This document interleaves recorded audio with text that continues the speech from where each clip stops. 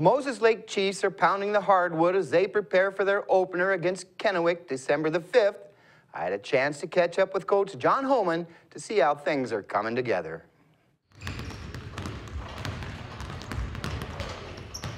The Chiefs are looking to do something that hasn't been accomplished in more than 2 decades. Make back-to-back trips to state. Moses Lake finished as the number 4 seed out of the Big 9 Conference and district runner-up to Wenatchee last year. The Chiefs advanced to state for the first time in 22 years, but were bounced out of the first round by Richland.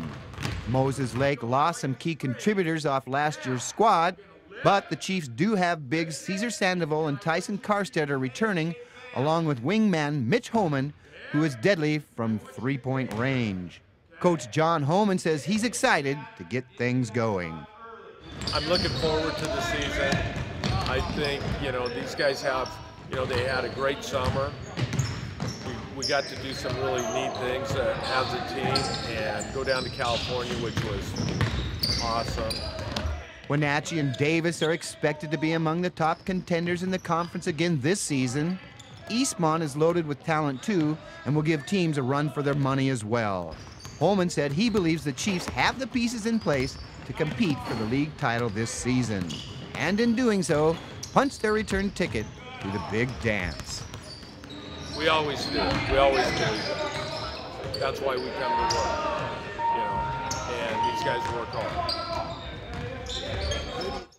It was a dismantling in Spokane last night with Gonzaga crushing St. Joseph's 94-42. The Zags scored early and often in this one, jumping out to a 48-10 halftime lead.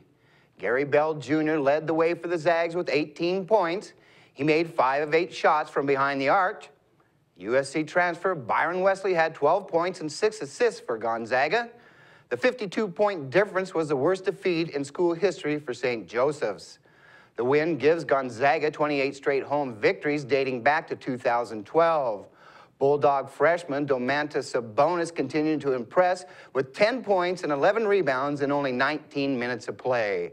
Gonzaga will look to keep things rolling Saturday, hosting St. Thomas Aquinas.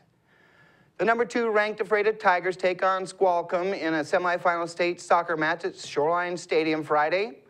The team will advance to Saturday's championship game with a win. This is the deepest postseason run for the Tigers since Ephrata brought home 4th-place hardware in 1999.